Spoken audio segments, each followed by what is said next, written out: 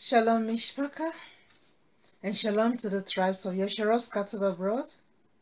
Welcome to the next exposition on Yahusha, this time around on his death and resurrection.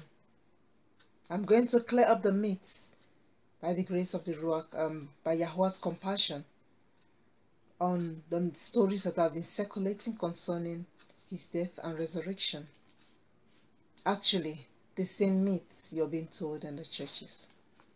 Now, can you turn with me to the book of Matthew, chapter 28, from verse 1? Let us dissect this together. Now, in my version, this is what it says. I know your version says differently. I will get to that. It said, now after the Shabbat, toward dawn on one of the Shabbatot. Shabbatot is the plural of Shabbat. Okay. Miriam from Magdala and the other Miriam came to see the tomb.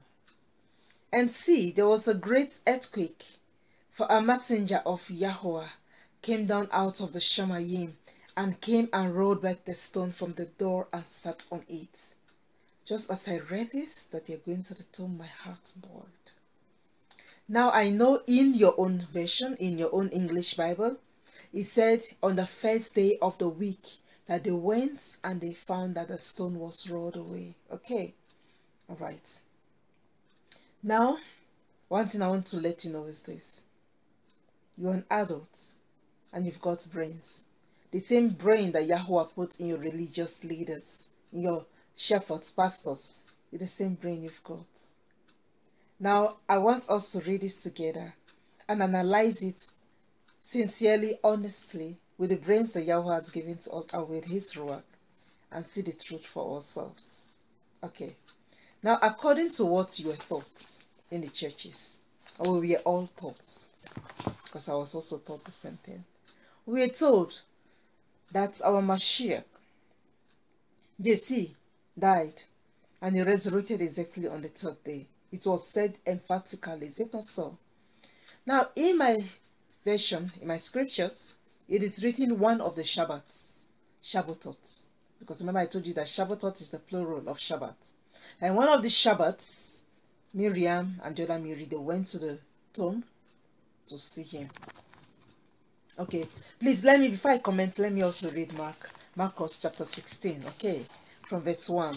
I just only take two scriptures, scriptures and then read. He said, and when the Shabbat was passed, it's just a confirmation for you. Miriam from Magdala and Miriam of Yaakov. Marcos chapter 16 from verse 1. Okay. And Miriam of Yaakov and Shiloma bought spices to go and anoint him. Okay. And very early morning on one of the Shabbatots, they came to the tomb when the sun had risen. I will stop there. So you see confirmation. My Bible is saying Shabbat, one of the Shabbats that went. I know you're saying on the first of the week. But I'll start with my own scripture to say it, to break it down before I come to yours. Now, according to the fourth commandment, Yahweh commanded Yeshua not to dishonor the Sabbath day. That's the day we should do no work, right? And you know that the Yahudim, they keep the Torah. So you can see very clearly that in this case, my scripture was not did not totally say the truth. That's a lie, emphatically. Because remember what I said, if I told you, if the disciples of Yahusha, they were with him, they were keeping the Torah, because you could see that Yahusha was going to the synagogue and preaching. It was one of the days he preached, he spoke on Yeshayahu and all those things. You can see that they still kept the Shabbat. Do you understand? So this means totally that particular line in my scripture is not true. They say one of the Shabbats. They didn't say give a specific day. They just said it in general. Do you understand? This is different. Now, the only part that is true is that they said it in general. Because why? The soldiers, the only people that saw the exact day, the tomb was broken and that Yahusha came out from the tomb. Yeah, the soldiers that was posted there by Pilate based on the advice of the religious leaders to guard the tomb and seal the tomb to ensure that it does not resurrect from the dead. I believe we all agree that. Why? Because the soldiers were there 247 to guard the tomb. They are the ones that will give us 100% accuracy on what actually happened and the exact day he resurrected from the dead. But now, after the soldiers went to give their encounter to the chief priest, they killed all of them.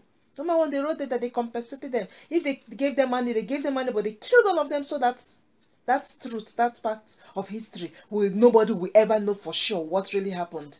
Do you understand?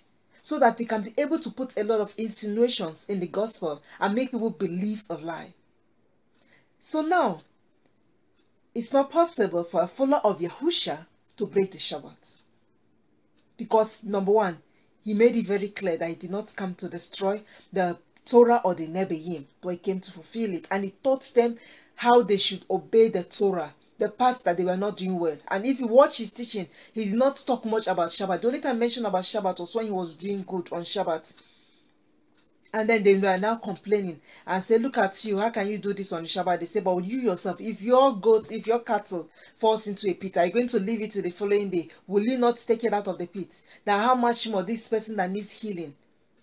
Do you understand? Therefore, I say to you, it's good to do good on the Shabbat. That's the only comment he said on Shabbat. Meaning that the working aspect, anything aspect that does not glorify Yahweh, you shouldn't do it on the Shabbat. This shows very clearly that Yahusha was pro-Shabbat. He was for Shabbat. So therefore, there's no way his followers can break the Shabbat. Because they were keeping it before he came.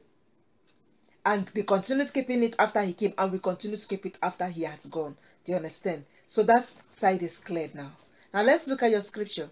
You said on the first day of the week that they went and they found that the stone of the tomb was already rolled away. And in your version, it is written like as if it is just the next day after the Shabbat. And that is what is implied there.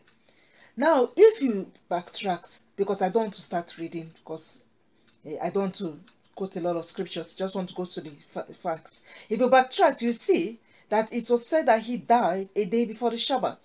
And the religious leaders were so concerned that they wanted him buried, taken out of the stake before the Shabbat, so that he would not defy the Shabbat, because that is their customs. Nobody remains on the stake to the Shabbat. That person must be taken down. But if the person has been nailed to the stake on any other day of the week, it's okay to leave the person till vultures eat the person, depending on the punishment that has been meted out for the person.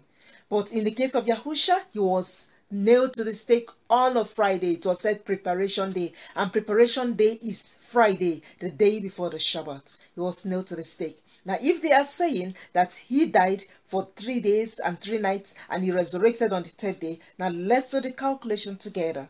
We all know that a day have 24 hours. So now let's assume now that he died around 4 p.m. Friday. 4 p.m. Friday to 4 p.m. Shabbat, that is 24 hours. That's 1 day. 4 p.m. Shabbat to 4 p.m. Sunday, that's 2 days.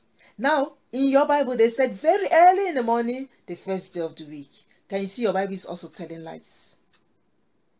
Because it's not even up to 3 days. That means it's just 1 day spent in the grave. It's very early in the morning on the first day of the week. Do you see? That is also a lie. Then that means now, if now, what do they call it? We calculate 24 hours. That means the right day he must have resurrected will be on Monday. But hey, remember, I am not here to fill in the missing gaps. Remember what I said, that the original form, the original text, a lot of it had degraded. A lot of it was lost. It's just bits and pieces here and there. If you get your hand on the Dead Sea Scrolls and on this Coptic text and all these ancient texts, you see that you will not see a lot of things that were written there because of it has biodegraded. It has already become old and we've lost a lot of text. And now the Greeks that composed this Bible, they took the liberty to fill in and put in things that they could not see and change the whole story. So now the truth is this, Mishpaka, that's the only people that could tell you for a certain that Yahusha resurrected on the 3rd day are dead. And their accounts which they gave to them did not enter the scripture. Those women that they said went there on the Shabbat, in my scripture, and went there on the first day of the week in your Bible. It's a lie. You can see it's a fabricated story that they put there. This is the truth. And you say, oh, how can I say like that? Okay, let me give you another proof that it is a lie. According to the Jewish or Yahudim tradition, I hate to use the word Jewish. That's insult. According to the Yahudim tradition, we don't have the custom of going to the dead person and re-embalming them. That is necromancy and it's against the Torah. Yahuwah says we must have nothing to do with the dead, communicate with the dead and all those things. There is only one set of people that have that custom. And that is the heathen, the idol worshippers, the Greeks, and the Roman Catholic Church. See you in the next video for more explanation on it. Shalom.